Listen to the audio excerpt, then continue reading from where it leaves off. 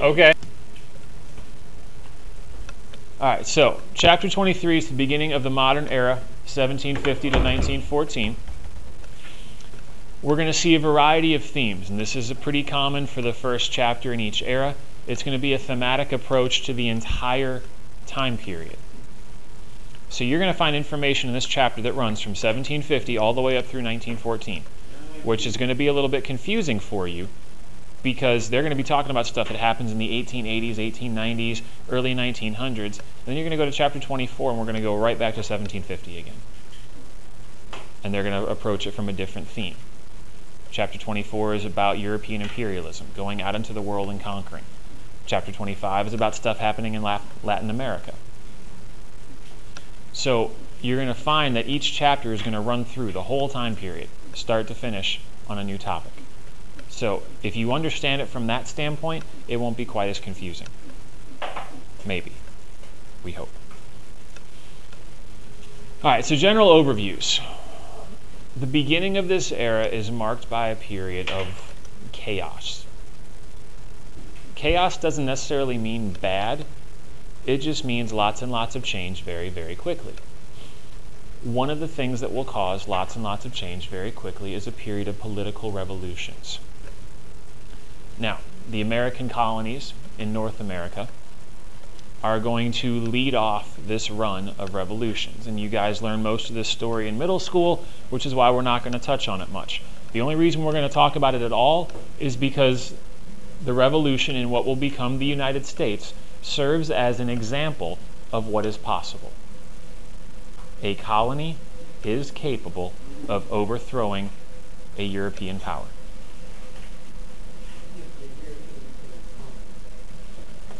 They are, but they don't have the resources that a European country would. And that's what made it impressive. It's a smaller population living in an underdeveloped area that hasn't yet been fully taken advantage of. And from a European biased perspective, the colonies shouldn't be able to overthrow a European power because they're backwoods hillbillies. So the fact that the American colonists can kick the British out is seen as kind of a symbol of hope. If they can do it, so can we. James? So it's like that David and Goliath story, where they little David was being shot in a box, and Yeah. Goliath being like the British. Mm-hmm. Exactly. And so once it's happened once, it gives people hope that a similar, seemingly impossible task could actually be done again. So it's going to give hope to all of those Davids to slay those Goliaths. Oh, lots of them are successful. Outside of the Americans, Depends on how we're going to measure success. Another example is going to be the French Revolution, where after centuries of control by absolute monarchs, most of whom are named Louis, the French people finally rise up and overthrow their monarch. And they execute him and his wife and 40,000 other French people. Question. Answer. Was the guillotine, I read that in the book that said the guillotine was used to be more humane. Yep. Is that like... Why is it more humane? Like, what was the previous method of execution? Axe. Ooh. And the reason axe and sword was considered inhumane is they get dull, and or it takes a really strong person to swing it and go clean through the neck in one blow. So what happens is you'd swing and it gets stuck, like you hit the bone, it gets caught up in a muscle, and now you're trying to wrench it out real quick, and like the person's jiggling, and then you try to do it again, but you rush the blow, and then you miss, and now they're in lots of pain and they're screaming, and people are all confused. It's just bad. So the idea with the guillotine is you take a very, very heavy blade. Sharp blade. Well, a very sharp blade, cut at a 45-degree angle so that the longer point of the blade goes through first. It makes a sawing motion and it chops through in one blow with gravity doing all the work, so you're not relying on human power. Clearly, that is far more humane than 2 or 3 whacks with an axe. Yeah, but it's also... Stephen, go ahead. Did they ever prove like the whole you're still alive for the Yes. Because they would often hold up the head of the executed and the eyes would blink and the mouth would...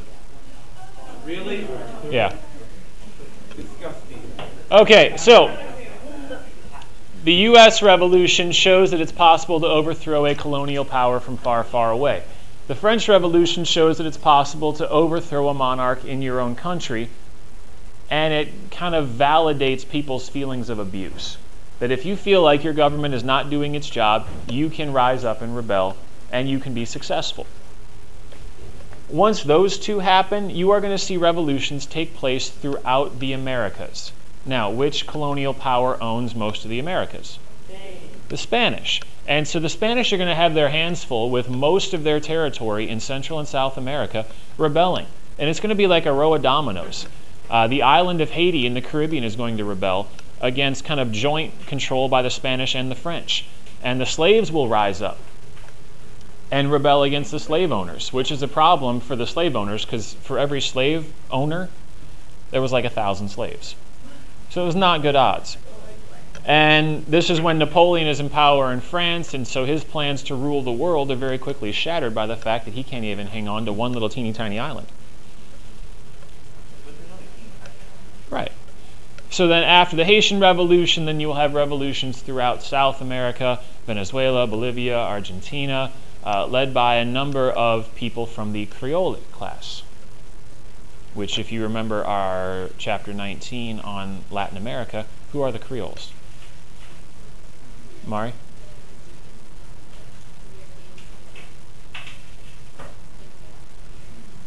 All right, they're Europeans that grow up in the Americas. So they're not mestizo or mulatto. They're not European and native, European and slave. They are full-blooded Europeans that are looked down on because they grow up in the Americas. And so it will be these Creoles that oftentimes lead the rebellions in South America. Okay, so that's been like, I don't know, 4 minutes so far. We've touched on 4 different revolutions and not given you details on much of any of them. See how much there is to know in this chapter? Yeah. We said Napoleon's name and added like 3 other words, and that's all you're going to get on Napoleon. Yet you still need to know Napoleon. So, good luck. Read the chapter. Okay, so, other examples of chaos and change. Industrialization. Industrialization is going to be incredibly chaotic in Europe because it will fundamentally alter the way that human beings live and work. So prior to industrialization, what do most people do for a living? They farm. And in the event that they are not a farmer, what are some of the other options? Merchants, craftspeople. And we're talking lower class. If you are a craftsperson, chances are good that you do your work in your house. What's called cottage industry. You are industrious in your cottage. You work from home, basically. But not work from home like today, where it's all cushy and you work in your pajamas. But you only have the tools and resources that are available in your home, and you will typically only do one step of a process. So, the process of making clothing from wool. You would have one person who would shear the sheep and then collect the wool. And that would be their part of the process. And they would collect all that wool and they would sell it to somebody else, maybe in the next village over, maybe somebody in the same village. And that person is going to card the wool, strip it and remove all the debris and wash it. But that's all they can do with the resources they have. So they're going to take all this clean, carded wool and they're going to send it to a spinner.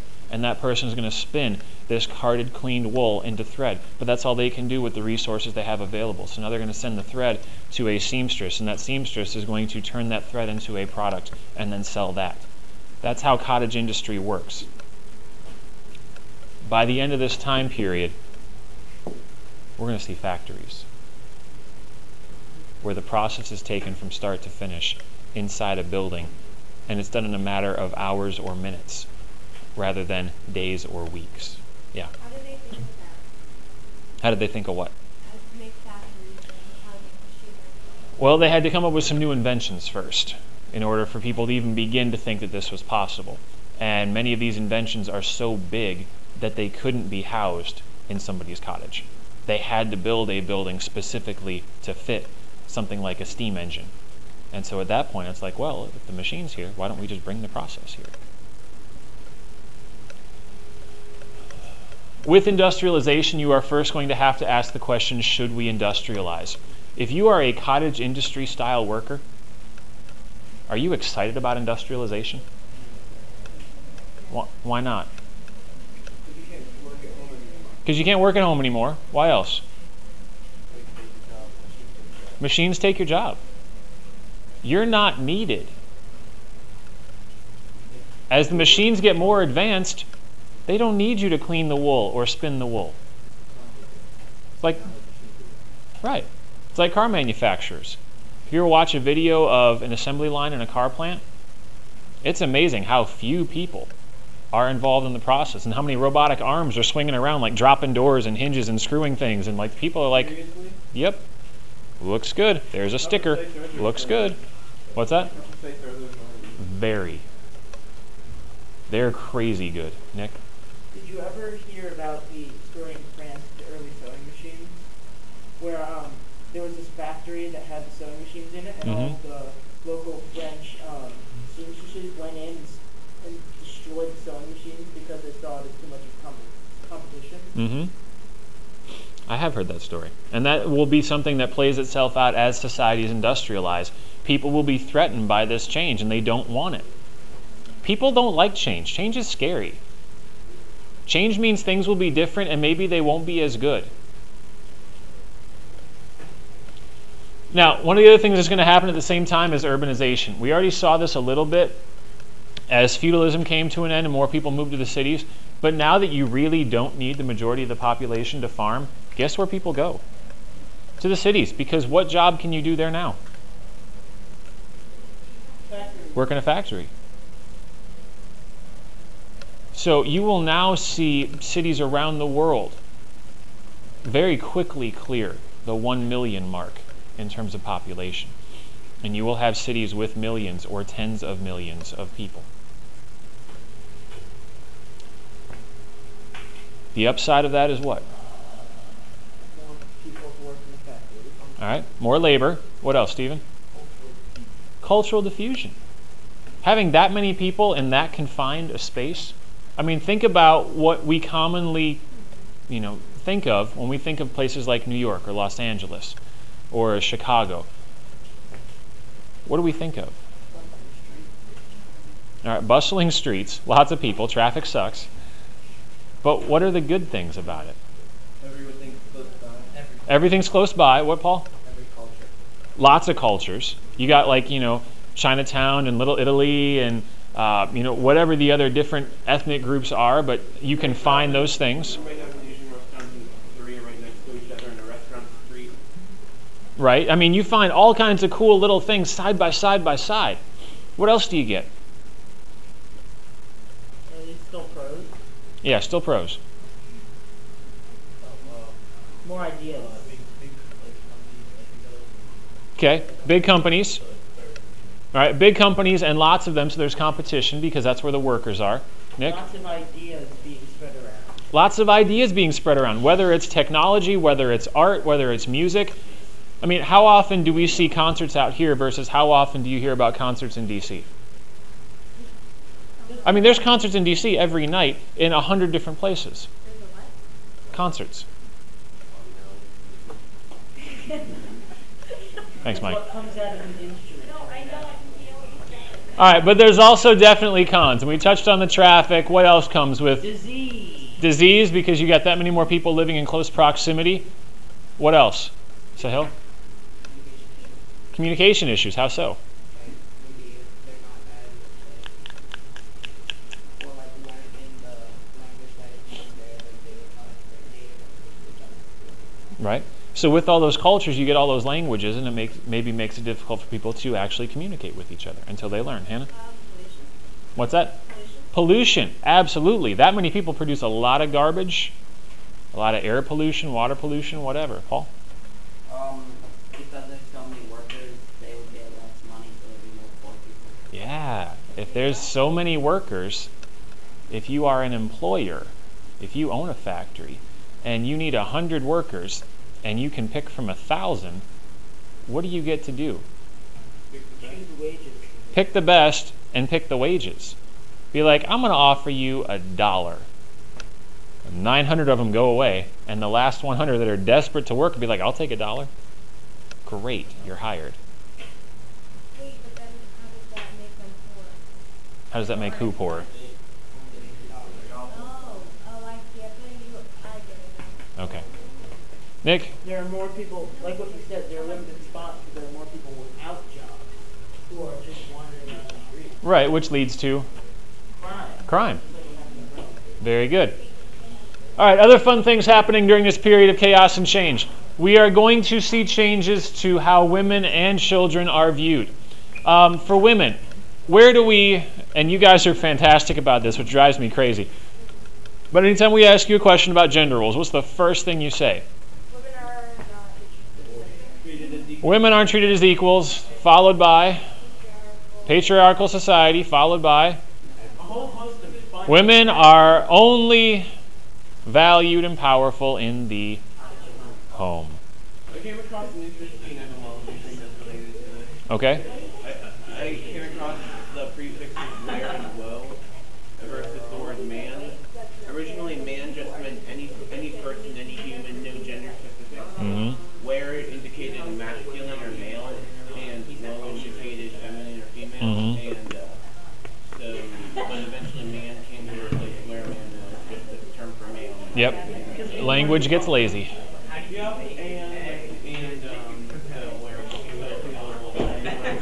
Yep. Yep. All right. So if women have only been powerful in the home, when you flip that logic on its head, why were women given power in the home? Go ahead. Because they were always there, the men were always working.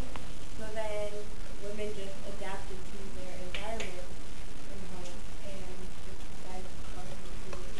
So then that gives them tradition, stereotypes. Okay. So if women were forced to stay in the home and do all those homey type things, but they weren't trusted to be in government or be in the military or be in the economy, why were they trusted to be in the home? Because think about it.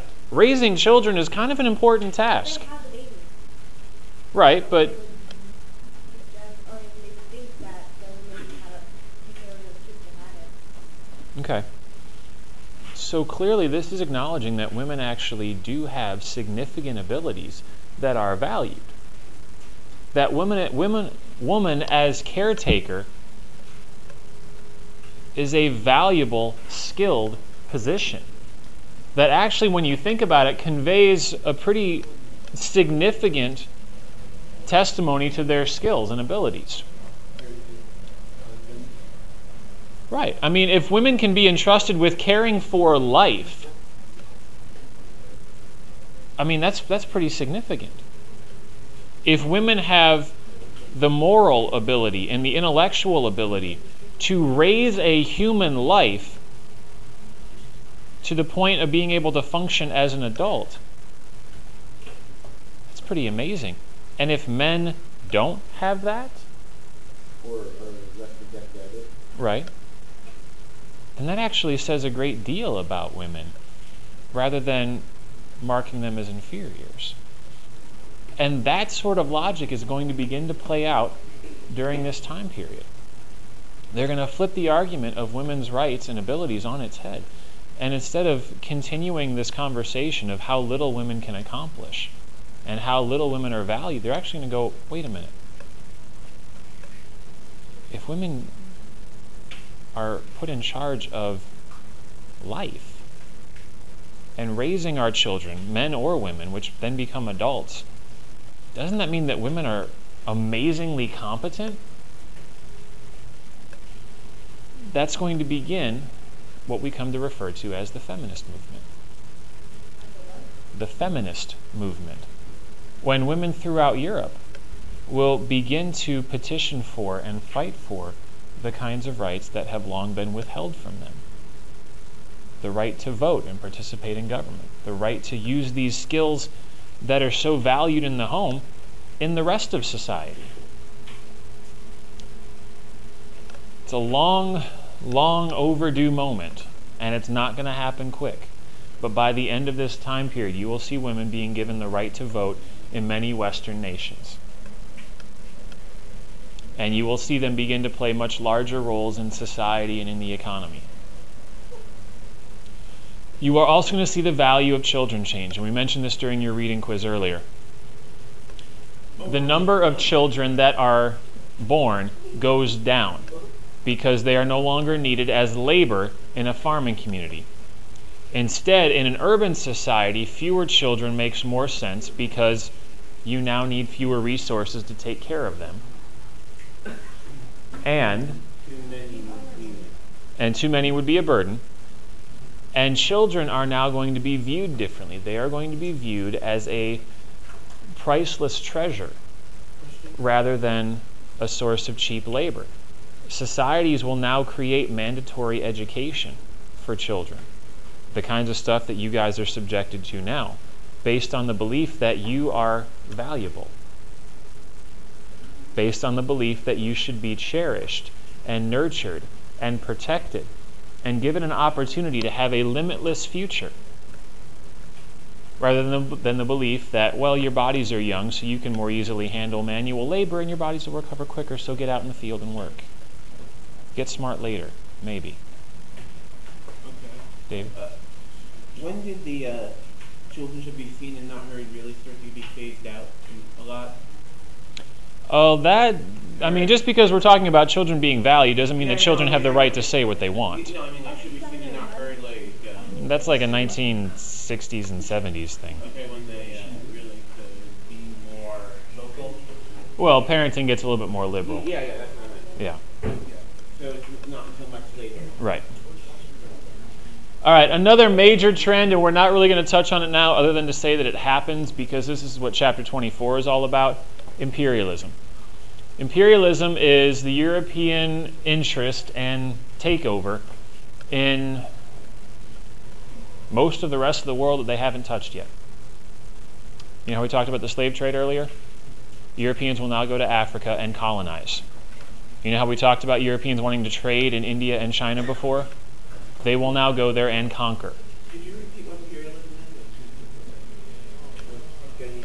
It's the Europeans' desire to go and control foreign areas.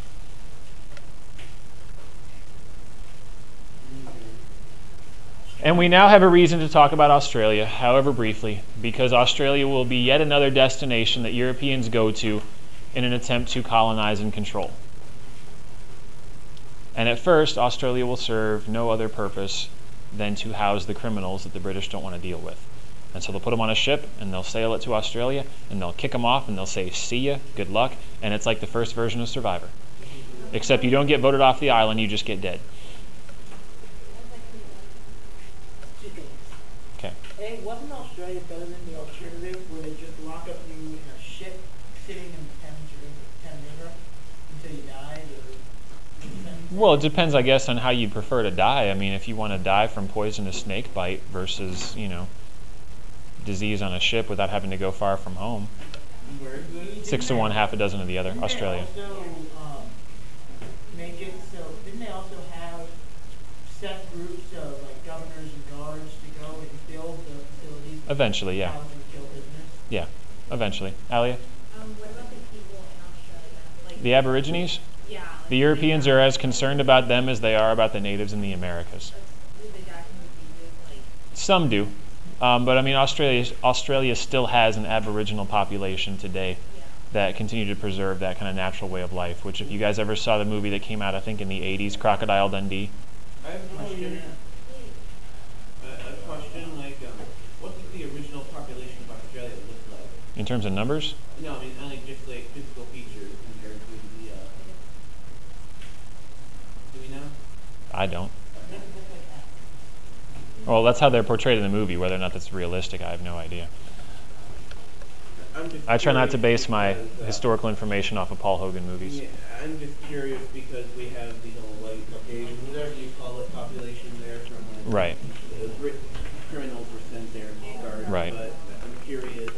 Yeah, I mean, I'm assuming they're darker skinned, but I don't know if they look like Africans, if they look like people from India. Or if there's some sort of, Right. what seems like a mix or in between or whatever. Most of the Polynesian islanders are, very dark skin, but not quite, the dark brown black that we associate with Africa. So I wouldn't be surprised if that's what the native population actually looks like. Okay, so, Aborigine. well, aboriginal just means original people. That doesn't seem right. It is. It doesn't though. The Latin prefix means kind of put in the context of existing, like it could be a verb, it means not. They're not. I don't know what to tell you, but aboriginal means original people. It just seems totally opposite of the prefix implies. I blame the Latin. Okay. I blame the different use of Latin. That could be it too. We covered a couple revolutions in, 2 minutes. What we're going to spend slightly more time on is the Enlightenment, the ideas that prompt these revolutions. Right, Paul? There's going to be 4 primary philosophers during the Enlightenment whose ideas will shape the revolutions and the governments that come after the revolutions. And we have their lovely mugshots right here. John Locke will be the first. And John Locke believed that people were basically reasonable. And if people are basically reasonable, what can you trust them with? Power. If people are basically reasonable, you could trust them with power. More importantly, John Locke believed that every single human being on the planet, man or woman, was deserving of a few natural rights. That simply by virtue of being born, you had these rights. They weren't given to you by a government. They weren't conditional on your behavior.